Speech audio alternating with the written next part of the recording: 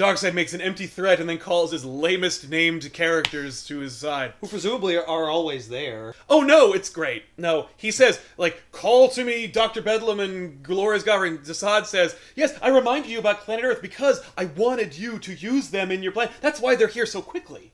Like, no, they address why. They immediately respond to Darkseid's beck and call in an impossible amount of time. Just say that there's some time between the panels. That's what everyone does. For no reason, Darkseid's like, I did that.